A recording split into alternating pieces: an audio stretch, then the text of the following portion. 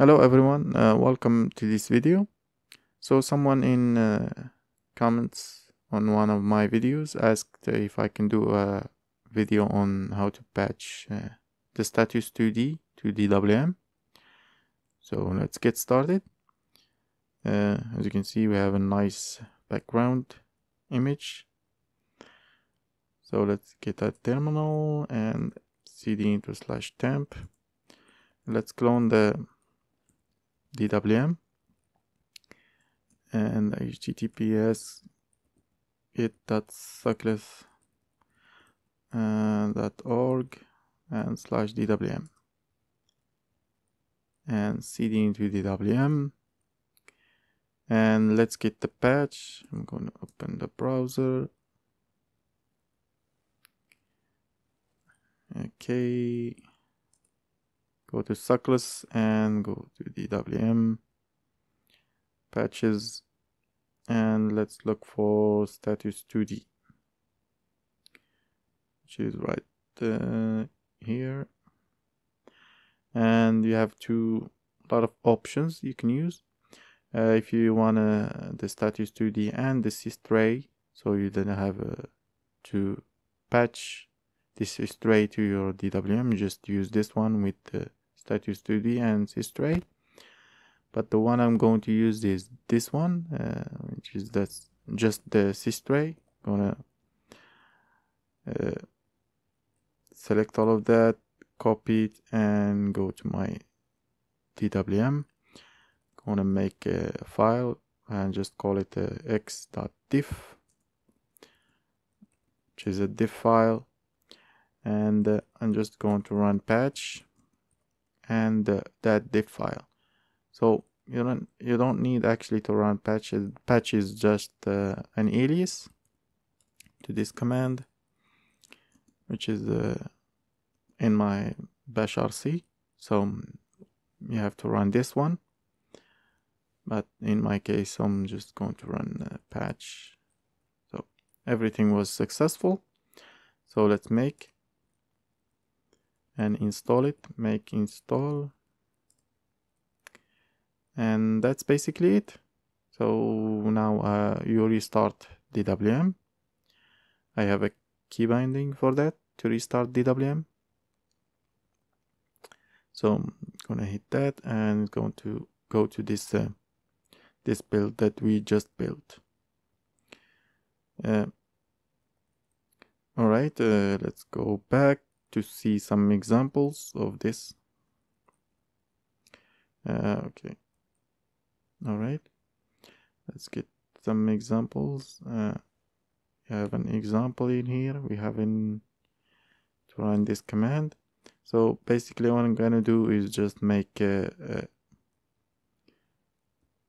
shell script out of this one.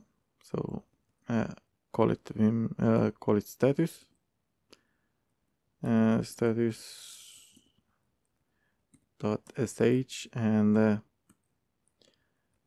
bin bash, and we paste that line that I just copied, which is basically just running exit root, and name is how we should do the colors, and here's some square, I think. Yeah, so let's save that and make it executable. Chmod +x and script, and we run the script now. As you can see, the status changed, and let's say if I can change some colors, for example, let's change this one to blue, for example, and let's change this a rectangle to, and let's change it to green, I guess. Yeah, and status, as you can see, change the this text to blue and the rectangle to green, and that's pretty much it. You can have your own script that runs well, probably not text, but some CPU stuff, RAM, whatever you want to have in here, and probably add it to your DWM to start automatically. Okay, that's basically everything you have to do.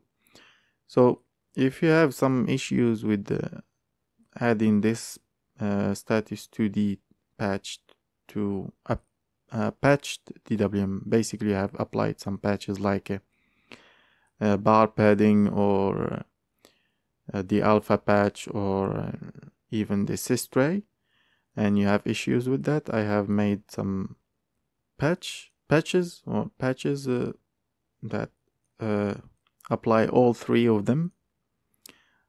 So let me show you that. So just go to my .files and look for this directory source, go into it, and you see the DWM fixed patches.